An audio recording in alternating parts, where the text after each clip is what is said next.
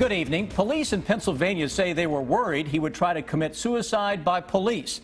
Tonight, a man wanted for murder there is in a Kentucky jail cell. Police in Clark County spotted Edward Baker Jr.'s car after getting word that he could be driving through the state. And as Garrett Weimer tells us, that was just the start of a dangerous chase that injured an officer. Garrett has our top story at 5:30.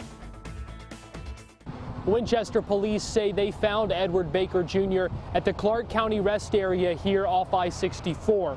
It's right where Pennsylvania authorities thought he was hiding, but that was just the start of a chase police say involved him nearly running over 3 officers.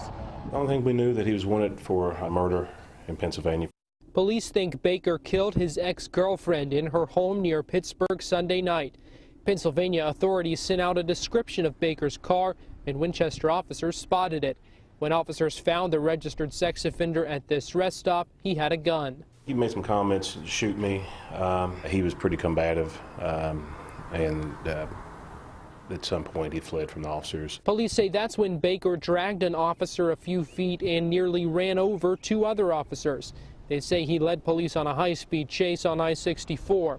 Mount Sterling police say Baker got off the interstate and led their officers on a chase through downtown where they cornered him.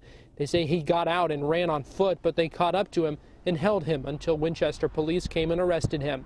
We're told the officer who was dragged is scraped and bruised, but is okay. It's a dangerous job. He did what he had to do, and luckily he was able to apprehend the individual without further incident.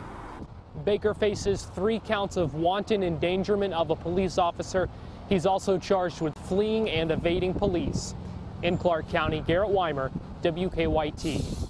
Mount Sterling Police Chief David Charles says that Baker may face additional charges in Mount Sterling. Police say Baker will be sent back to Pennsylvania eventually to face murder charges.